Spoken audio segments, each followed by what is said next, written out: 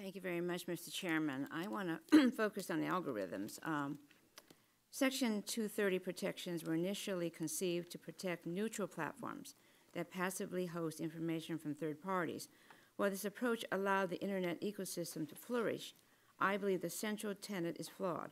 Modern platforms consciously promote some speech over others through sophisticated algorithms and data collection practices. Professor Overton, can you describe how algorithms and data collection practices materially contribute to discrimination online? Yes, thank you so much, Ranking Member. Essentially, platforms like a Facebook or a Twitter make money off of ad revenue and views and this type of thing. And so what they do is they try to use these algorithms to deliver content, ads, et cetera, to make money and to profit. Facebook, what they've done is a couple of things. One, they've had drop downs that basically allow people to target particular racial groups in the past or ethnic affinity drop downs. And as a result, advertisers have been able to, for example, target employment or housing ads away from African-American communities or Latino communities. Okay. But then also the algorithms, as you've talked about, are also problematic. The advertiser may not even know, and then the algorithms steer the ads away from Black and Latino people. So could I ask this? Yep. Do you believe the use of algorithms to target the distribution of certain content should alter our understanding of the 230 framework? I do think, yes, absolutely. Okay. Now, in Gonzalez versus Google, Right. a court found that Google did not act as an information content provider when using algorithms to recommend terrorist content because Google used a neutral algorithm that did not treat ISIS-created content differently than any other third-party created content, and Google provided a neutral platform that did not encourage the posting of unlawful material.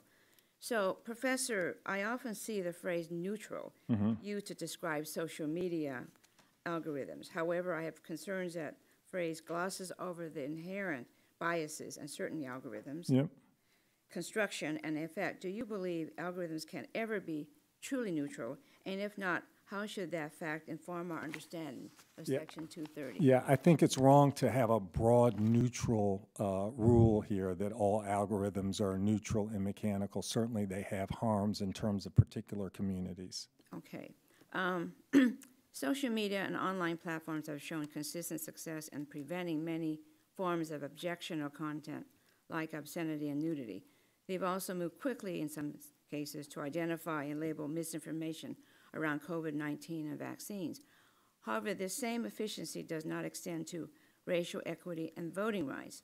Professor Overton, why do you believe online platforms haven't had commensurate success in preventing harms to racial equity and voting rights? Yeah, I think that there's some steps that have been made by some companies, but it's not enough. And part of it is that profit is a big motive in terms of companies, so that's what they're focused on in terms of the advertising dollars or whatever is going to drive the bottom line. Okay. Well, Section 230 establishes broad protections for online platforms.